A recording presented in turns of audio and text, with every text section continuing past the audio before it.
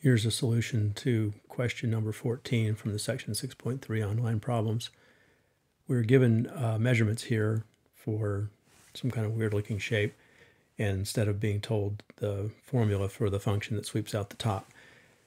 So what we need to do is just use the measurements as best we can. So this, if you look at it, this is showing how the solid is decomposed into 6 pieces. If you were to make cuts across all those places where they gave measurements, you end up with 6 pieces.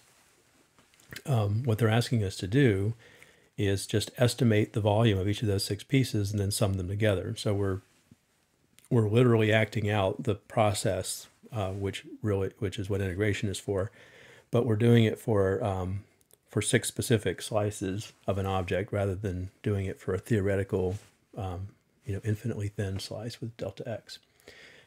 So I know that each slice I pick out, we can approximate the volume using the area of a surface times the thickness. And so the issue here, since these things are not, we're not doing them infinitely thin, is that a lot of these slices are going to have different areas on the right-hand face and on the left-hand face. In each case, the face is a circle, but the left-hand face and the right-hand face will be might have different areas, and that'll definitely be true in here, where you can see this has got such a bevel to it that this side definitely has a smaller area than this one.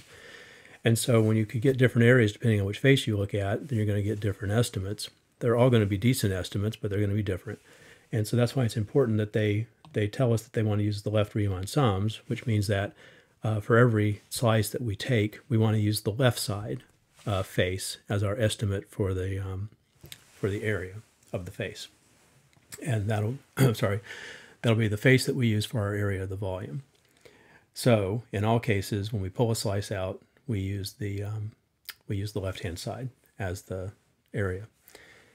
Okay, so let's just grab one. So let's say I grab this one, this first one, and I like drawing it, so I'm going to bring it over here.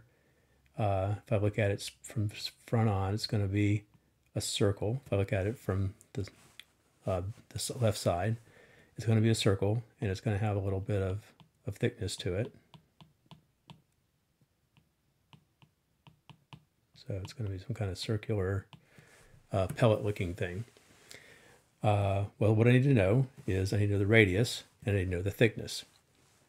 Well, we're told on the left-hand side that the diameter is 12.4. Well, that means the radius is 6.2. So radius here is 6.2. These are all in centimeters. And the thickness of this thing, well, the thickness is however far it is between these two dots.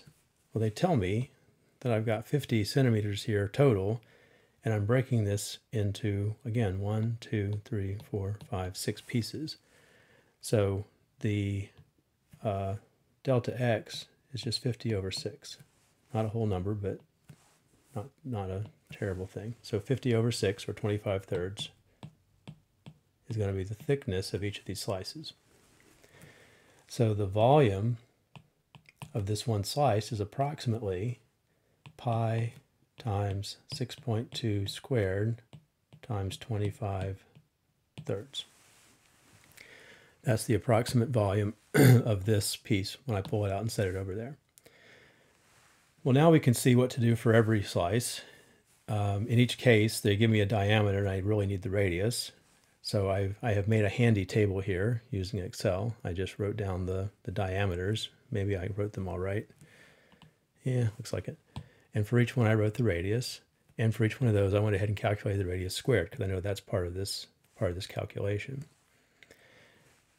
So without drawing the picture for the other ones, I can tell you what we're going to get. The second slice, this one here, we're going to use the left side for the face that we're going to base the area on. That has a diameter of 14, so a radius of 7. And so the volume of that piece is approximately pi times 7 squared times 25 thirds. The third piece has a radius of 8.4. Again, it's this guy. And this is the side that it's, this area that we're going to use for the approximation. And diameter 16.8 means a radius of 8.4. And so the volume of this piece is pi times 8.4 squared times 25/3. And I'm going to do this for each of the 6 slices. So that's slice number 1, slice number 2, slice number 3, and so on. So 2, 3, 4, 5, 6. So there are 6 slices altogether. So my approximation total volume is approximately just the sum of these things. Notice that every one of them has a pi and a 25/3 in it. And so I'm just going to factor that out. So pi times 25/3 times, and then it's just going to be the sum of this guy squared, this guy squared, this guy squared, and so on. So 6.2 squared plus 7 squared plus 8.4 squared. And I'll read off more table values. 8.4 squared, 12.7 squared, 18.2 squared, 21 squared.